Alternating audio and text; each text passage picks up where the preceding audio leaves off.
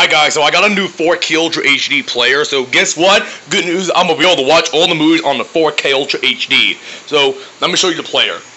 Bingo, this is my 4K player, and then I use a remote, and I press it anything, so, it works.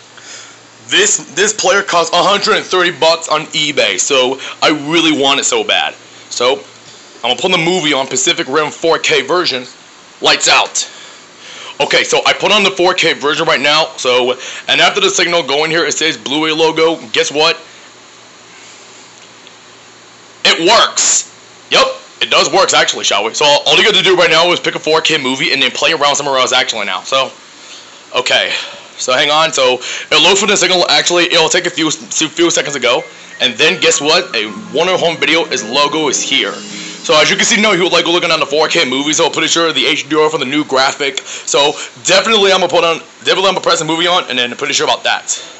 I put on Pacific Rim on the 4K version.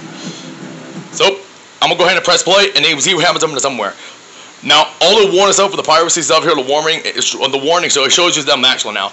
And after this one right now, another this one the 4K version, and then it shows up the disclaimer version about that. So Pacific Rim is rated PG-13, so pretty sure you must be 13 years old to watch it.